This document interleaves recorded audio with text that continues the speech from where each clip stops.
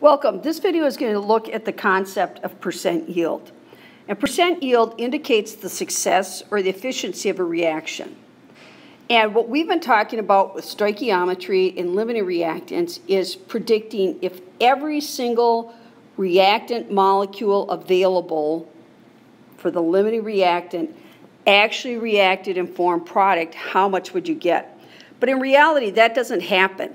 There's a variety of reasons why it doesn't happen, and some of it's because when you're pouring your reactants together, some of the liquid sticks to the container or some of the solid sticks to the filter paper. Or other reasons that are totally beyond your control is the reaction stops early or it just slows down so much, like when your batteries are going dead. You could still listen to your music, but who really wants to listen to your music going slowly? At some point you just say, you know what? I'm going to change them. So same thing happens with the reaction. When it goes slow enough, it's not worth waiting for those last few molecules to form. And there's also what are called competing reactions that interfere. Because our reactions are always surrounded by air, that means oxygen, nitrogen, other things in the air can also react with your reactants.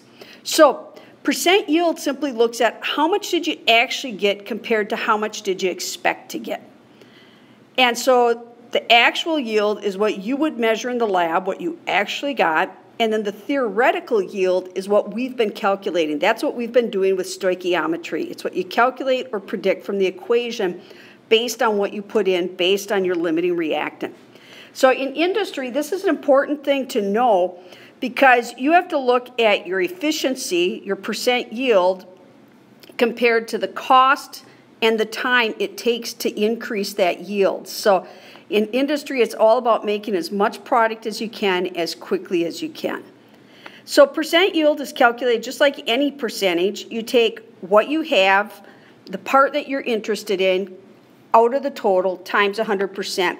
So the part we're interested in is what we actually made or yielded compared to what we expected to make. That's considered the whole. So taking a look at my example here, I've told you that you run a reaction and it produces 105.5 grams of silver metal. So this is my actual yield. This is going to go on top when I calculate my percent yield. Using the balanced equation and your starting amount of reacted, you predict a theoretical yield of 425 grams. So somebody's already figured out the limiting reactant, predicted how much we'll get. What's the percent yield? So this is the theoretical here. So calculating percent yield then, I take the part, it should always be the smaller amount for your actual, 105.5 grams. I divide it by the predicted amount, 425 grams, times 100%. And my percent yield doesn't look that great. Is this a good yield? It depends on the reaction. Some reactions, this is right around 25%, or if I carry my sig figs, 24.82%. For some reactions, this would be considered a very good yield. For other reactions, this is not a good yield. So in industry, what's a good yield? It all depends on the techniques we have. So for my first problem for you to try, it says, what is the percent yield if 10 grams of methane is burned and produces 19.5 grams of water? Now you have to be careful here because 10 grams of methane is my reactant, but 19.5 grams is my water. So this is my actual yield. 10 grams is not my theoretical yield. That's my starting amount of of reactant. So I need to do several things here. I need to look at CH4. When it burns or combusts, it combines with CO2 or with O2 and produces CO2 plus H2O.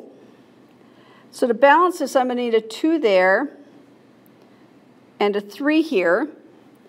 And I'm going to have to figure out how much it produces. So 10 grams, it doesn't mention anything about oxygen, so we can assume that the 10 grams is our limiting reactant. And I have to go ahead and figure out how many grams of H2O this would produce. So now that I've gotten you this far, see if you can pause and figure this out on your own, and then watch my solution. So I'm going to need to change my 10 grams of methane into moles, because then I can predict my moles of water and calculate my grams of water. So 10 grams of methane, change that to moles. I have 12.01 for my 1 carbon, plus the 4 hydrogen are 101 each. So this is 16.05 grams for a molar mass, which means 10 divided by 16.05 is 0.623 moles of CH4. Looking at my balanced equation, I should get 2 moles of water from every 1 mole of CH4. So that's going to double to 1.25 moles of water. So 0.623 moles of methane will produce 1.25 moles of water. And 1.25 moles of water then in grams, we know that water has a molar mass of 18.02 grams per mole. You probably have that memorized by now. So I would expect 10 grams of methane to be able to produce 22.45 grams of water. So now I have my actual yield, of 19.5. I have my predicted or theoretical yield of 22.5. So now if I just get myself a little more space here, I could take my 19.5, what was actually measured in the lab, divide by the 22.5 grams that the reaction predicts we should get, multiply by 100%, and I would expect a yield of 86.9%, which seems like a pretty good yield. So my second example here is being asked what's the percent yield if 700 grams of octane burns, so that's going to be with O2, and produces 1,800 grams of carbon dioxide, but remember, combustion reactions will also produce H2O when it's fossil fuel or hydrocarbon. So go ahead and pause and see if you could come up with the balanced equation, the theoretical yield, and then use that to calculate your percent yield. So looking at the balanced equation, this equation gets kind of big because I actually need 2 moles of octane to combine with 25 moles of oxygen, and I get 16 moles of CO2 and 18 moles of H2O. So my actual yield is 1,800 grams of CO2, but I need to know how much should have been formed if I had 700 grams of octane. So I want to change this to moles, predict moles and grams of octane, of CO2 that should have been produced from this octane. So again, if you haven't finished your solution, go ahead and pause and try that. Otherwise, if you're ready to see my solution, 700 grams of octane, 1 mole, pretty good size here. I've got 8 times the 12.01 plus the 18 hydrogen times 1.01. So I'm seeing a molar mass of 114.26. So 700 grams, even though it sounds like a lot, is only 6.13 moles of octane.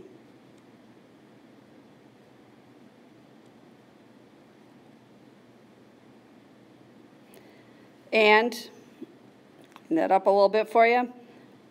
C8. And so then, as far as carbon dioxide, I should get 16 moles of CO2 from every 2 moles of C8, H18. So I should expect 49.01 moles.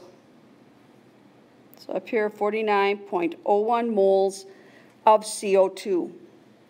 And if it's 49.01 moles, I can now figure out how many grams of CO2 is being produced.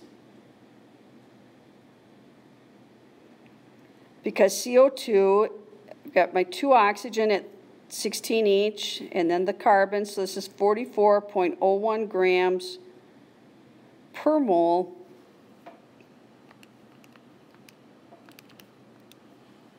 And this is 2,157 grams of CO2. And this is an important calculation as we look at climate change and how much CO2 we're putting into the air versus how much CO2 trees are removing from the air. So there's an example of working percent yield.